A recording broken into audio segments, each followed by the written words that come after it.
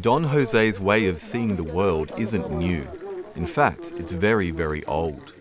All indigenous cultures across the planet have a deep understanding that the earth isn't just a thing, a resource to be exploited. It's a being. Some call it the mother, some the goddess. They all have words for it, even if the words cannot capture the essence of the thing named.